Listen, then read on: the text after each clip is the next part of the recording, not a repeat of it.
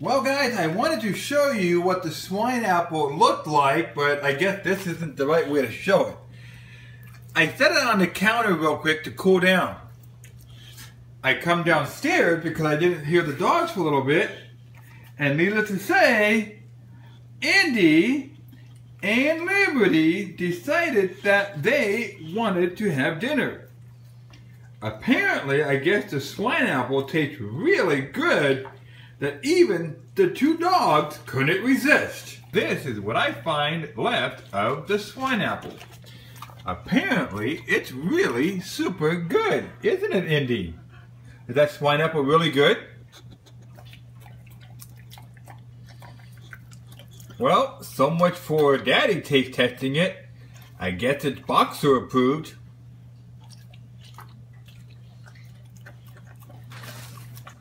So, I go upstairs again, and about a minute, I come back downstairs, and remember, there was a pineapple here.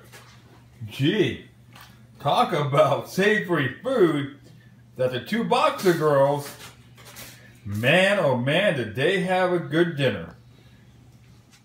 So guys, as you saw, I didn't get to taste the SwineApple, so I have no idea what it tastes like. But fortunately, there's still two more pineapples in the grill.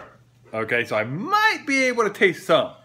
But in regards to the dogs, you know, they're like my kids. I have 3 daughters. I have one two-legged daughter, which you guys all know as a little coffee bean.